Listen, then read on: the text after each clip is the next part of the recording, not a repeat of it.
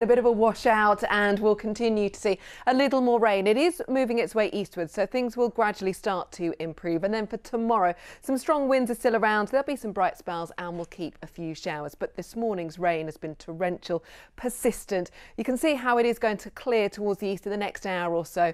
Those winds still quite strong, gusting fairly widely to around about 40 to 50 miles an hour. And we have still got that Met Office yellow warning in force. Temperatures this afternoon lifted to highs around about 12 to 13 degrees. Does stay windy for a time as we go through this evening, but then those winds just start to ease off a touch.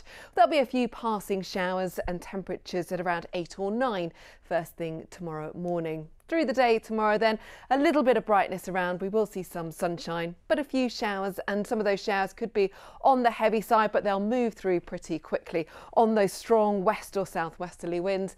And temperatures slightly down on today's values. For tomorrow, we've got a top temperature of around about 11 to 12 degrees. Now, there is another area of low pressure on Thursday, which will just give us a bit of a glancing blow, and we could see some thicker cloud with some outbreaks of rain.